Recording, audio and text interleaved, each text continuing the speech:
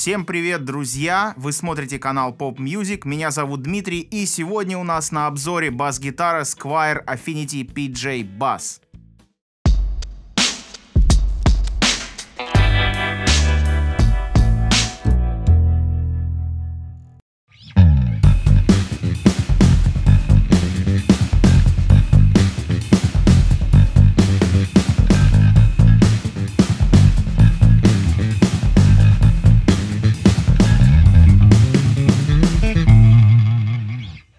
Корпус бас-гитары изготовлен из ольхи, гриф клен, накладка палисандр и гриф крепится на 4 болтах. Что касается электроники, то вдобавок к традиционному пресиженовскому датчику здесь также установлен классический джаз-басовый сингл в бриджевой позиции.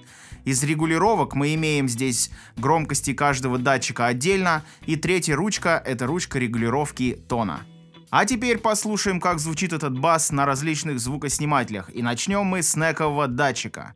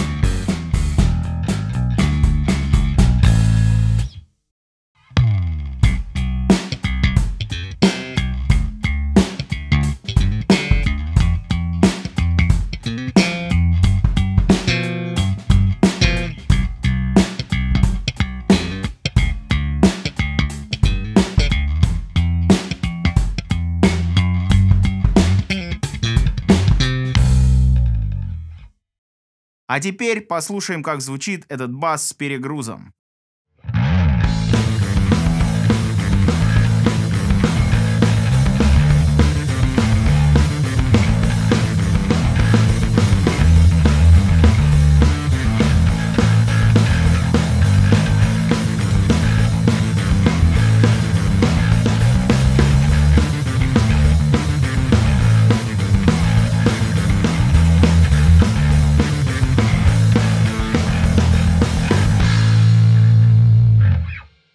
Что касается общего впечатления об этом инструменте, то благодаря сочетанию классического пресиженовского и джаз-басового датчиков вы можете нарулить практически любой звук. Вы можете играть как хард-рок, панк-рок, классический блюз, блюз-рок. И также вы можете нарулить звук, близкий к пасториусу, играть фанк, играть джаз на этом инструменте. То есть это универсальный инструмент.